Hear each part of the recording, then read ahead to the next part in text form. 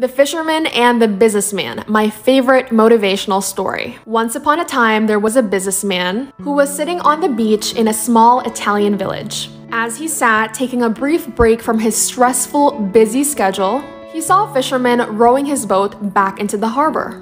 In the boat were a few large fish. Impressed, the businessman asked the fisherman, "How long did it take you to catch so many fish?"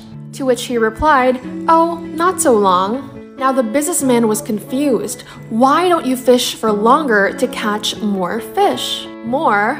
This is enough to feed my entire family and even offer some to the neighbors, the fisherman replied.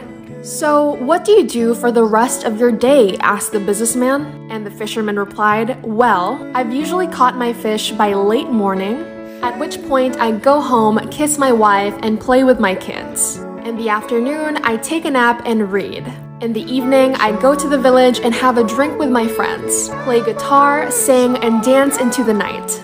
Putting his entrepreneurial hat on, the businessman had a suggestion. "I have a PhD in business. I can help you become much more successful. From now on, you should spend more time at the sea and catch as many fish as possible. When you've saved enough money, buy a bigger boat and catch more fish. From there, you'll soon be able to buy more boats and set up your company.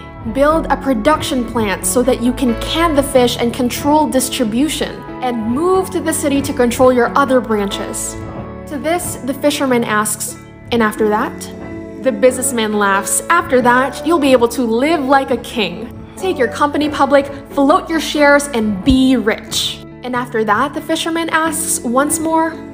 "After that, you can retire, move to a house by the sea, wake up early in the morning to go fishing, then return home to play with your kids, kiss your wife, take a nap in the afternoon, join your friends in the village, to drink, play guitar, and dance into the night." Puzzled, the fisherman replies, "But isn't that what I'm doing already?"